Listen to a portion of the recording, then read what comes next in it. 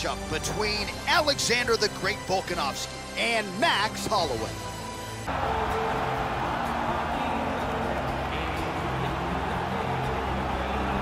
For everyone at 145 pounds.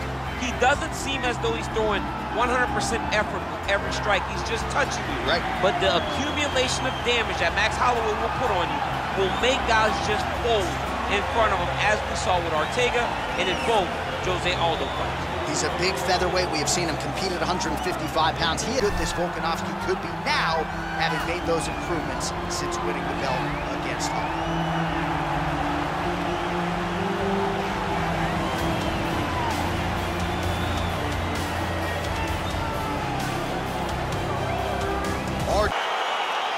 All right, so here we go with the start of this fight. I'm anxious, man. What a matchup it is. And now goes in and secures the takedown.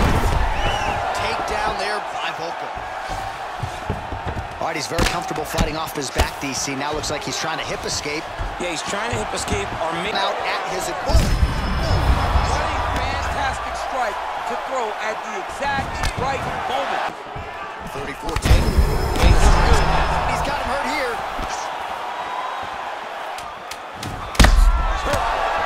And he landed the right hand there.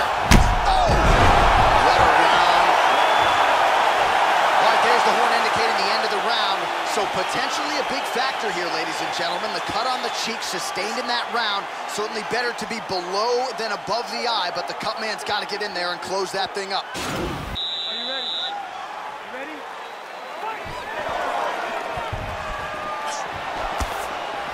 Wow. Oh! Oh, he's hurt bad. He's hurt bad, John. He's got to press him. He's got to go chase that finish down now. Whoa!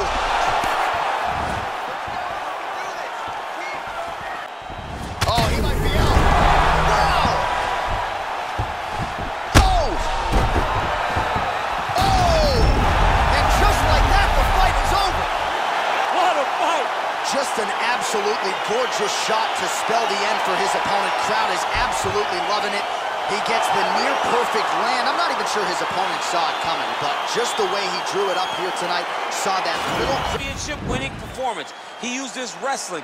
He used his elbows. He used his pace and pressure to really wear down his opponent so that he can get his hand raised. Ladies and gentlemen, referee Yves Levine has called a stop to this contest at 3 minutes, 11 seconds of round number 2.